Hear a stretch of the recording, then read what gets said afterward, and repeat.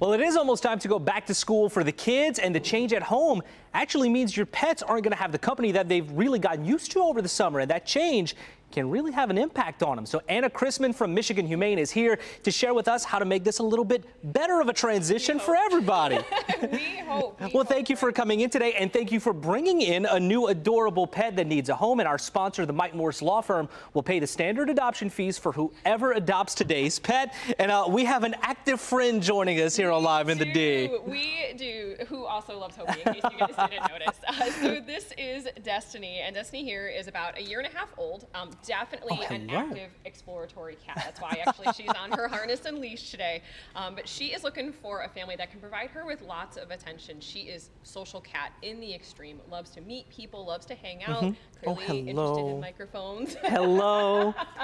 And she also is the type of cat who needs a lot of enrichment and a lot of stimulation as well. So if we are looking for a new home for her, ideally would go home adults. Kids could definitely integrate with other pets in the home, no problem.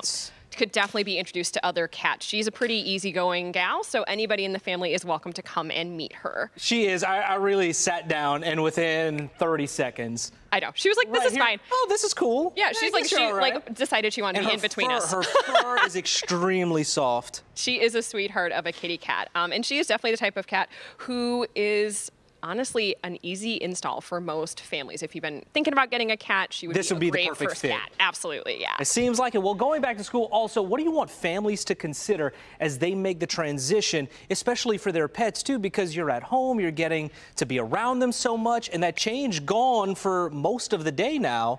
That's a big adjustment. That's the huge adjustment. So the thing we're always encouraging pet parents to think about is, in the same way we want to stagger kids' schedules where we're, backing up morning time, backing up the morning routine, keep that in mind for your pets as well. So if you've got to change meal times, exercise times, make those changes gradual and start small. Start with 15-minute increment changes, 30-minute increment changes. Those are ideal. And make sure that you're still incorporating lots of quality time and playtime for the animal as well. They're used to having us home during the summer, and so making sure that they still get the same level of attention during the school year is vital. And if you want a playful pet, Destiny right here would be the perfect fit for you. She is not, now she's relaxed and sitting right here between us. And remember, the Mike Morse Law Firm will pay the standard adoption fees for whoever adopts today's pet of the week. Right here, it's Destiny. And the Mike Morse Law Firm also wants to help you if you need legal help. Visit their website, 855mikewins.com, or call the same 855-MIKE-WINS to find out if you have a case. Well, Anna, thank you very much for joining us, and thank you for bringing Destiny in. Hopefully we can get you a new home. Thank you.